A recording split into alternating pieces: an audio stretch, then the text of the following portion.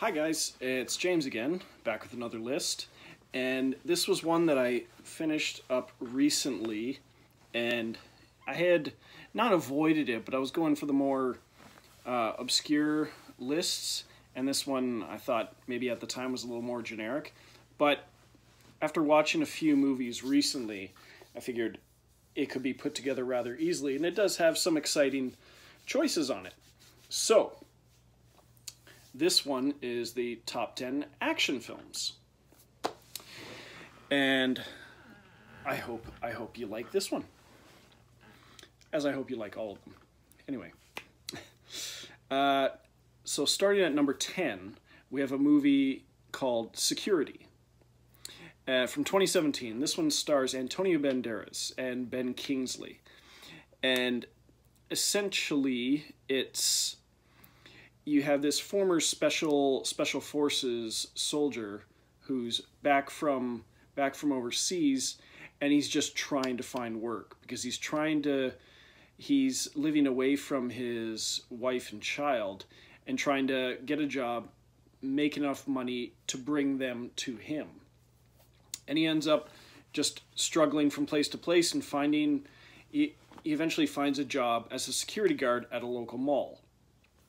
Meets the guys there, gets the rundown of the place, and at the same time, these federal marshals are transporting this young girl, and it gets attacked, and the girl makes her way to the mall, and this band of mercenaries led by Ben Kingsley are there to get her. And they're trying to assault the mall, and what they don't realize is that these regular, ordinary Joe security guards, now have a former special forces guy in their midst. So the mercenaries attacking this place don't really have an idea what they're in for. And Antonio Banderas, playing character Eddie, is going to do what it takes to protect his own security guards, as well as this girl from Ben Kingsley and his army of mercenaries. And I was surprised because I didn't know, I hadn't heard about this movie. All of a sudden it just pops up online.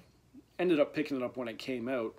And I'm like, oh, well, it has a great poster. Great action pose for Antonio Banderas. I'm like, well, it looks all right. Has a decent cast. And it's pretty damn cool. Who directed this one? It was Alain de Rocher, who's done some great action movies. Has a good track record so far. And yeah, this one definitely slipped under the radar for a lot of people, and I would recommend it. So that is Security. Number 9, we have a movie called, action comedy movie called The Baytown Outlaws.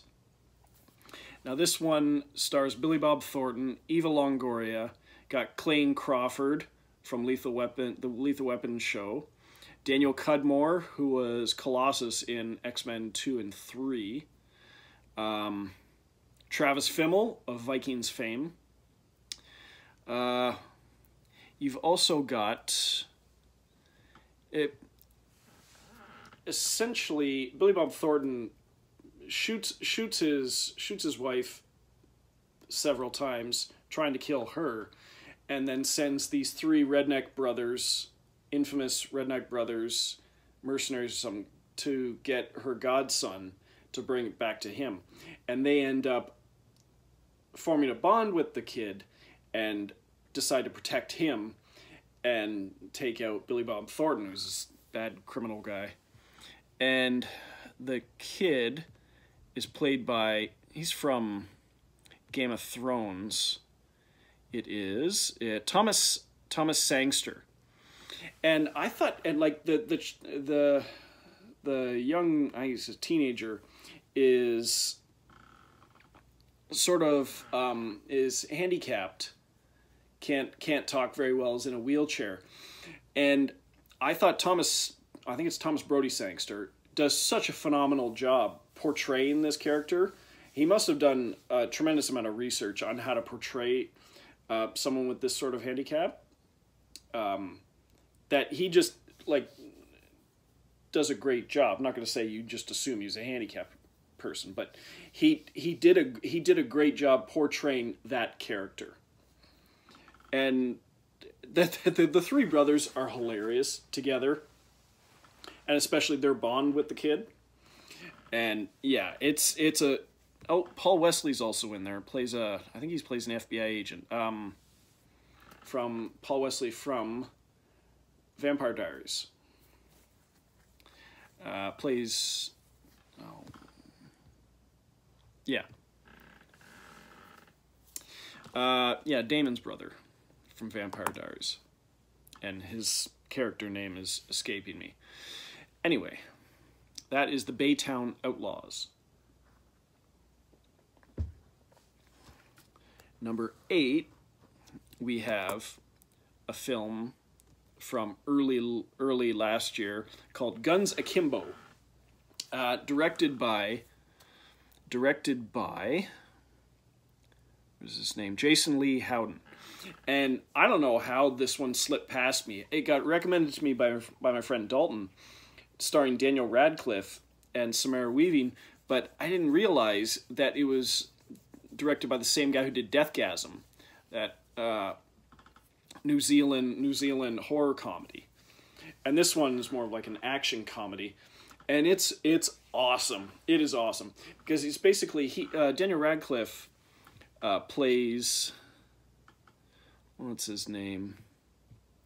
He plays Miles, and he is pretty much, he has an online presence, and he basically targets trolls, people who just try to start shit online, and he basically just verbally takes them down. He sort of provokes the wrong person, this guy named Nix, who runs an organization that recruits people to basically gun each other down for money. Like, not regulated by any rules or law, just infamous organization that does this. And they're trying to kill each other all over town, earning money and stuff, and just avoiding the cops, I suppose. And he pisses Nix off, who comes to his house, beats him up, knocks him out, and he wakes up, and he has these 2 guns literally nailed to his hands. And he's been unwillingly entered into this game. And Samara Weaving is already a pro in the game, and she shows up to kill him. So he has to get out of there and try and kill her. And they end up teaming up to go against Nix. And just how he has to navigate the world with these 2 guns nailed to his hands, and partnering up with Samara Weaving, who's just a little off. It just results in a super fun, super violent, but super fun action movie with a great soundtrack. Yeah. Iggy Pop's Real Wild Child pops up near the end during a really violent montage that it just fits perfectly. So that is Guns Akimbo. Number 7, we have a film from 2001 called The Musketeer, and this was sort of a retelling of The Three Musketeers, and it focuses on a young D'Artagnan played by Justin Chambers, and I believe this was his very first role because he was just he was a model, and he went on to be cast in Grey's Anatomy. Now, I've never really watched Grey's Anatomy beyond like the very first episode or 2, so I don't know how long he was on the show, or if he's still on the show. He may be, but this is kind of where he got his start. But you've also got Catherine Deneuve in there, Mina Suvari, Stephen Ray, Tim Roth in the bad guy Man in Black role, Lefebvre, I think, Febre, something like that, and D'Artagnan goes and ends up recruiting the rest of the Three Musketeers to rescue Mina Suvari and take down Febre and I think the Cardinal who's working with him. And it's like you've never seen fight scenes and stuff like this in any other Three Musketeers film. And I believe it was directed by Peter Hyams, but a lot of the stunts were done by Chui Hark, Asian director, and I think says Jin Zhang as stunt choreographer. The stunt choreography, the fight choreography in this movie is pretty amazing for a movie that's nearly 20 years old. Which is one reason I put this on this list. It was, I guess, pretty well known back then, but I don't think it gets much recognition now. Doesn't get spoken of much, but it should, because it's super fun. Number 6, we have a film called Free Fire. This is another one by Ben Wheatley, Kill List and High Rise and Sightseers, A Field in England, all that stuff.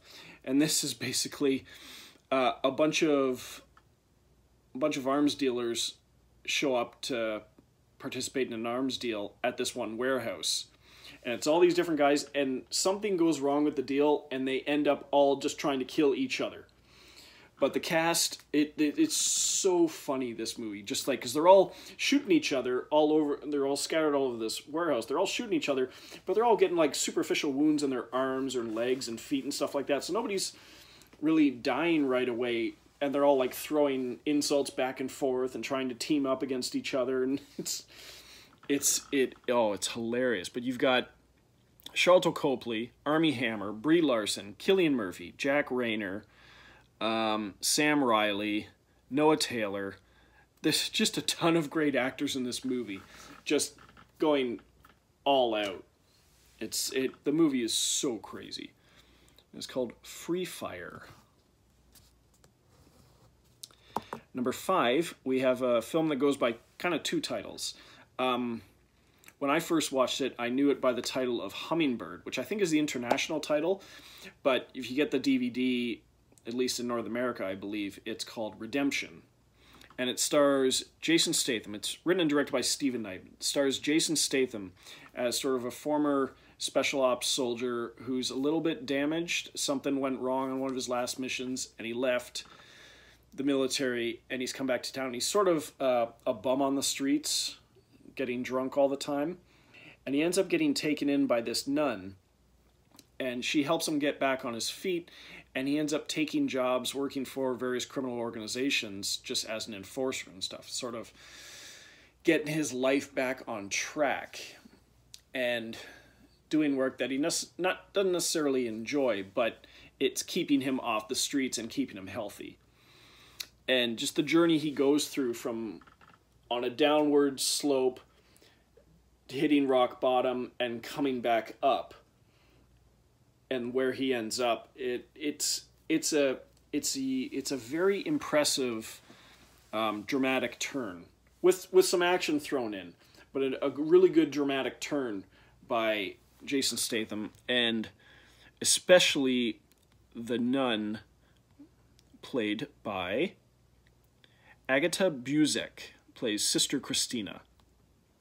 It is a great hidden gem that I don't know how many people know about. Even if you're fans of Jason Statham, I'm not sure many people know about this film. So, Redemption or Hummingbird. It's known by both titles. Number 4, we have a film called Getaway from 2013. Now, this was sort of released under the banner of 2 different horror banners. Dark Castle, which was the banner that produced some of the horror remakes, like Ghost Ship, which wasn't a remake, but 13 Ghosts, House on Haunted Hill, which were both remakes. And it was also released under After Dark Films, the label, the banner that puts out films at the Toronto Film Festival, the After Dark Film Festival, which takes place at the Toronto Film Festival. And I've mentioned before, like several titles like The Deaths of Ian Stone and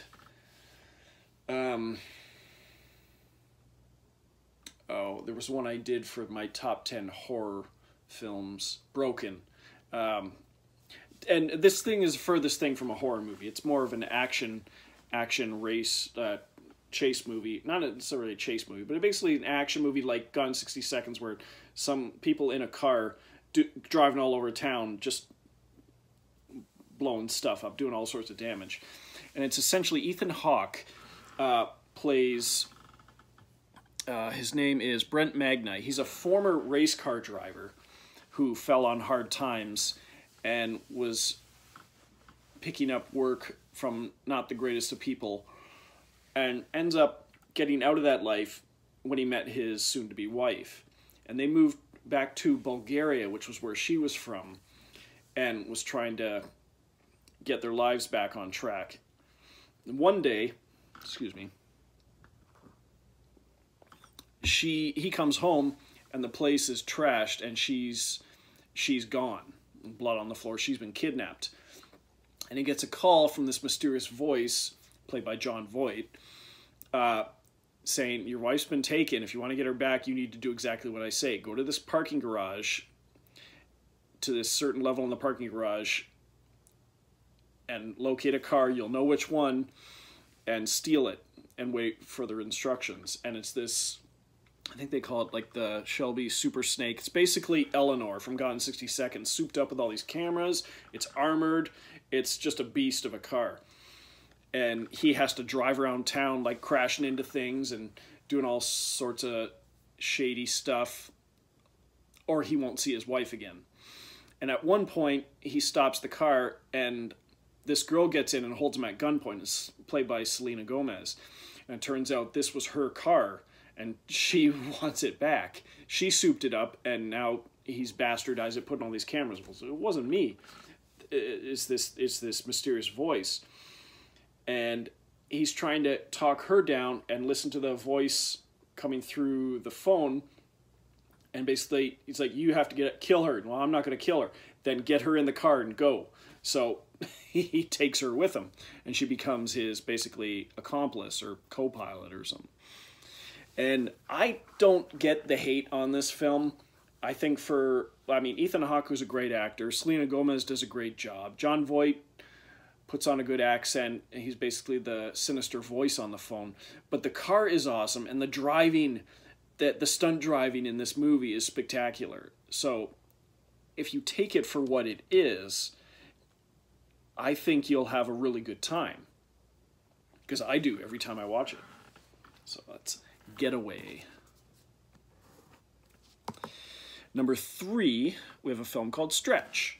And this is done by Joe Carnahan, who did like Narc.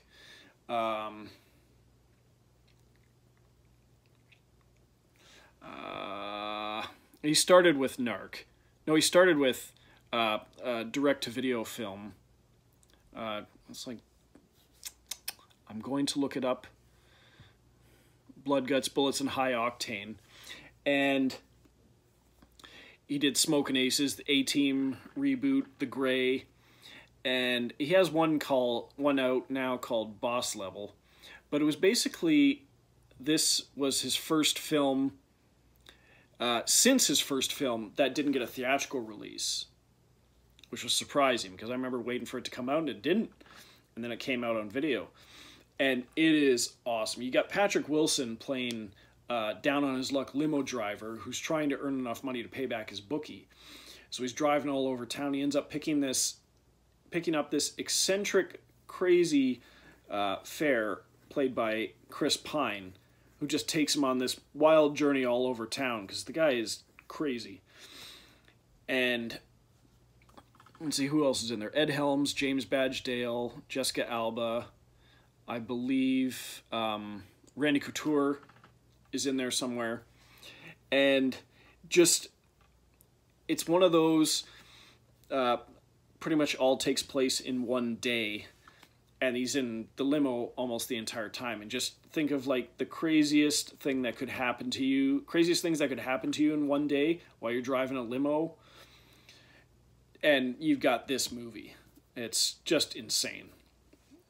I don't want to say too much about it because your eyes will just be popping out of your head. This movie's pretty awesome. It's called Stretch from 2014.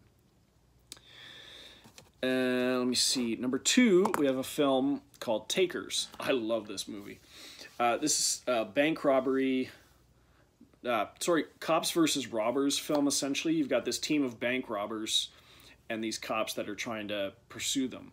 And the bank robbers are played by Paul Walker, Idris Elba, Michael Ealy, T.I. Harris, Chris Brown, Hayden Christensen, and Zoe Saldana is sort of the former girlfriend of one of the bank robbers who was with Michael Ealy.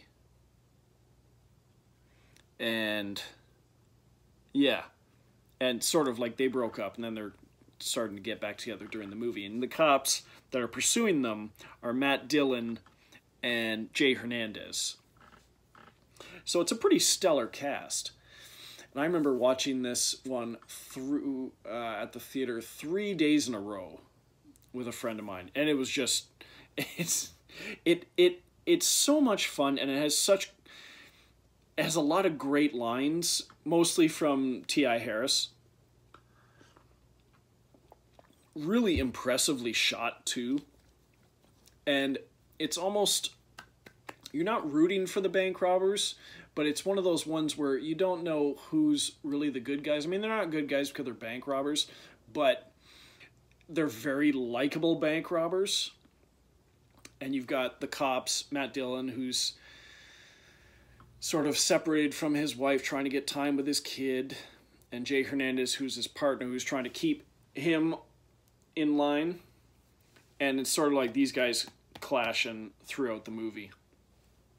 And it's great. It's great. And I always say, like, I think Hayden Christensen is a good actor. You only need to watch Shattered Glass and Life is a House to realize that, regardless of what you think of him in the second and third Star Wars prequels. It's a great, great movie. Takers from 2010. Now, number 1, we have a film called No Escape. Not the Ray Liotta sci-fi movie from years ago. This one's from 2015, done by John Eric Dowdle, and it stars Owen Wilson, Lake Bell, Pierce Brosnan. And you basically got Owen Wilson and Lake Bell and their two daughters, a family that moved for work to Asia for his job. And while they're there, the soldiers attack I think it's the presidential palace, and stage a coup, basically assassinate the president, I believe, and start to take over the town. A revolution happens in the town. And they're in their hotel, this big massive hotel, when the whole city goes to hell. And they have to get out of the hotel and try and get out of the city, or the country, for that matter. And they end up meeting up with Pierce Brosnan, who's a former, I don't know if he's a former, is he a former agent? He might be a former agent, special agent or whatever, but he's basically just there. He's a bit of an alcoholic, and he's just basically a fixer. He can get things, get people from place to place. And just as the whole city descends into chaos, they're trying to get from place to place without getting killed, because there's like soldiers everywhere that are just murdering people left and right. And this one, from almost beginning to end, is maybe one of the most tense movies you're going to watch in recent years. Just the insanity that they have to go through to stay alive is staggering. And yeah. Let me just see. Any other actors that stand out in this? It's Owen Wilson, Lake Bell, Pierce Brosnan. Yeah, pretty much.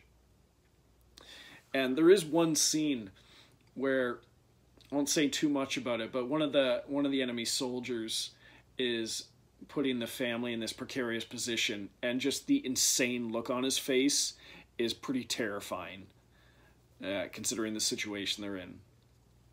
So that is No Escape. Number 1 for a reason. Oh man, can't recommend this one enough. Okay, so that is it for the top 10 action films. I hope you like these ones. I hope you check them out and tell your friends. So like and subscribe if you like this video, and I'll see you in the next one. Toodles.